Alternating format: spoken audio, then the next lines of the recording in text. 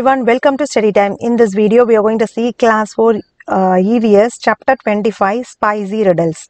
This is an interesting chapter. So we'll see what is given in this chapter. So we are going to see more about spices that we use in our Indian kitchen. So here is a riddle. We'll find out. I can be powdered fine. So this is a spice. I can be powdered fine to make food hot and spicy. If too much of me is added, I make you gasp, she. Your eyes and nose begin to water and you cry. Think and tell me, whom am I? Tell me quickly, whom am I? So this is, you would have found this from this picture itself. It is chili or mirchi. Grind me and powder me. So this is yellow colored. Grind me and powder me. To make your food look yellow, I am mixed in oil by granny and applied to wounds. Quickly I heal all wounds, big and small. That is why I am loved by all. Think and tell me, whom am I? Tell me quickly, whom am I? So it is yellow colored. So easy it is. Turmeric, that is haldi. So from this picture, everyone guess what it is. Small and round like a pearl. I am black when I am whole. I can be powdered, coarse or fine. A sharp and spicy taste is mine. Whether it is salty or sweet, I am added as a special treat. Think and tell me, whom am I? Who am I? Tell me quickly, who am I? So it is easy. Pepper. I am a small and skinny chap. Sometimes I am brown and sometimes black. Added to hot oil and ghee, I spread my fragrance all around me. When I am roasted, curd and jaljeera are favorite to me. Think and tell me, whom am I? Tell me quickly, who am I? So it is easy, is it?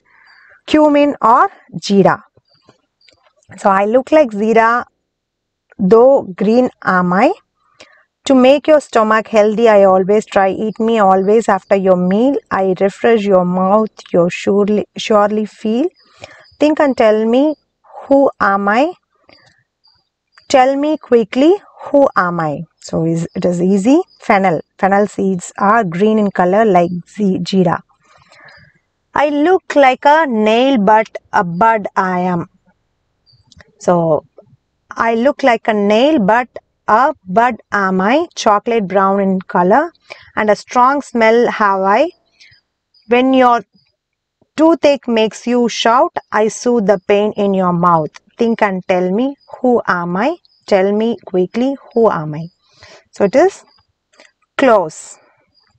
Now try and make your own riddles about two other spices as those riddles in the class. Draw pictures of the two spices in your notebook and write their names. So first one is, I am the costliest spice in the world. I spread my fragrance far and wide. I love exotic dishes like biryani. I give yellow color to the dish. I look like fine hairs. Tell me, who am I? So it is saffron. So I look like the bark of a tree. I come in shape of small sticks. I am used in dishes for my fragrance. I am also used in chocolates, candies and chewing gums. I am chocolatey brown. Tell me, who am I? So it is cinnamon. Find out which spices are used in your house for cooking. Make a list and look at your friends' list too. So usually we use turmeric, pepper, ginger, cumin, saffron. So you can compare with your friends list. When your grandparents were young, which spices were used most in their kitchens? Find out from them and write here. So red chili, turmeric, onion, coriander. So these were the things we were mostly used. Name one spice which is put into both sweet and salty things. Cardamom. So we use this spice in both sweet and salty things. Find out what is put into food to make it taste sour. Vinegar. I am Kuttan. I live in Kerala. There is a garden of spices in the backyard of my house. There I see plants of tejpata, small and big cardamoms and black pepper grow. Find out whether any spices are grown in your area. Write their names here. So you can write chili, turmeric, ginger, garlic, or whatever spice it is grown in your place. Bring some whole spices to class. Write their names on the table. Close your eyes and try to recognize each spice by smelling and touching each one in turn. Put a right mark in front of the ones you recognize. If you do not recognize, put a wrong mark. So you can bring any spices like clove, chili. So you have to write the name of the spice. If you found out by smell, you can mark a tick. If you found out by touching, you can mark a tick. So if you have not found, you have to mark wrong. Similarly, you have to fill 2, 3, 4, 5. Next, let us try making a spicy potato chaat. For that, what you need is boiled potatoes, salt, red chili powder, mango powder, that is amchur or lemon according to your taste, roasted cumin seeds, black salt and garam masala if it is possible, fresh coriander seeds. Peel the boiled potatoes and cut them into small pieces. Now add salt, chili powder, mango powder or lemon juice according to the taste.